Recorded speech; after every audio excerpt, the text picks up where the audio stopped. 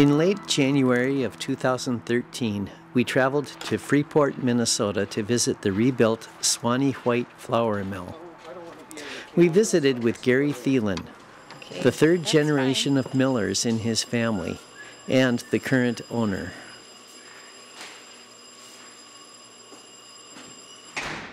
You know, I actually started coming to the mill when I was 10 years old to pack 10-pound bags of flour. And we'd come on Saturdays, you know, me and another guy, we'd come and pack 10-pounders on Saturdays. You know, they'd save the flour from the week before. And we'd pack 10-pounders for the week, you know, and like I say, I just grew up with it. I worked, you know, on the farm too. We were farmers also. It's been a family business for so long. I'm sure it was, I know it was the only one in the state. I don't know about the country, but I know it was the oldest mill in the state of Minnesota. You know, that's the saddest part, the history that burnt that night. You know, I mean, we had old sacks on the, you know, the old flour sacks, the old cloth sacks, and which you guys probably saw when you were there. You know, pictures. You know, that was the saddest part, you know.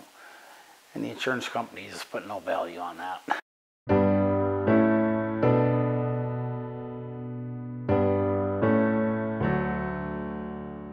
I was actually milling white flour. And Ron, my employee, he went to clean the rolls, which we did every night. You know, the grinders on the main floor, we oiled every 2 hours. And so you had some spillage on the floor. So every night he wiped those up. And I was packing white flour, you know, bagging it off the mill. And all of a sudden I thought I smelled wood burning. And I thought, this is strange, you know, it's December.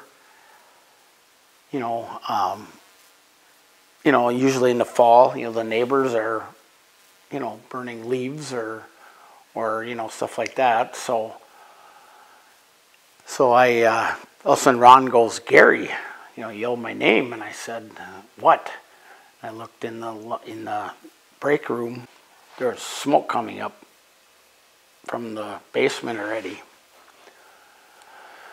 So I thought, I just shut down. You know, it's my, you know, if you have problems, you shut down, which, you know, we did pretty regularly. And by the time I realized what was going on, the smoke or the fire was already coming out of the ceiling. So actually had a trucker from next door here from Famo came running in the mill. He goes, you know, you have fire coming out of the roof? I said, what? Which I hadn't realized, you know. I was on the main floor, and this was on the 3rd floor, and I had been up there like an hour and a half earlier. Everything was fine. And like I say, when I saw the roof or the fire coming out of the ceiling, I thought, this is not good. It was a tough day. Thankfully for Gary's customers, he rebuilt on the same location and is open for business once again. Open retail traffic Monday through Friday, 8 to 5:30, and like I say, 8 to noon on Saturdays. And I am working, you know, to get my wholesale business, a lot of my wholesale business back. I actually go to the cities myself.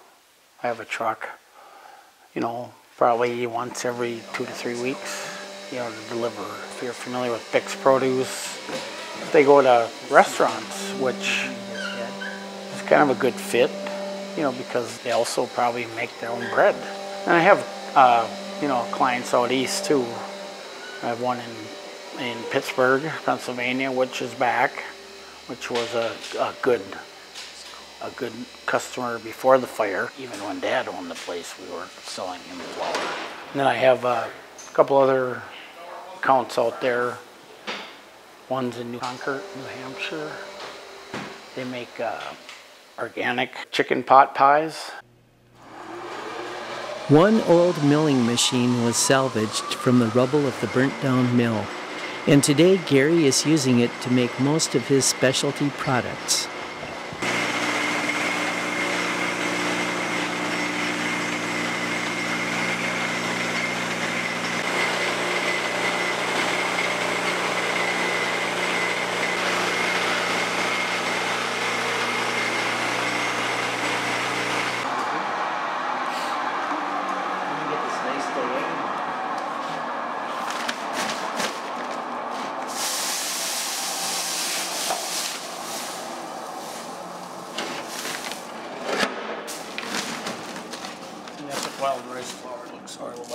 looks like ground up. Gary is proud of some of the new equipment he's been using too. I got a mixer, I got an all-fill, I have a sealer, which these guys are working on, and I've got the mill, which I grind the whole wheat, the rye, you know, stuff like that, and you know, ingredients for the bread mixes. You know, like the 6 grain, I have to coarse grind stuff for that. And I have a 9 grain mix, which, you know, that takes a little bit of, you know, grinding. $6. Most of the Swany White product line is organic and growing in popularity. I have organic oatmeal.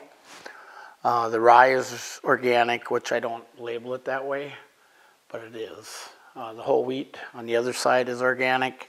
You know, like the 9 grain, the buckwheat. You know, the 9 grain is probably 90% organic. You know, the ingredients I use. But I have commercial oatmeal, cornmeal.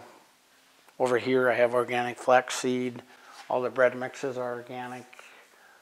Pancake mix is not organic, but we're thinking about. Of course, the finely ground white flour from which the company takes its name is still a staple of the business, both retail and wholesale.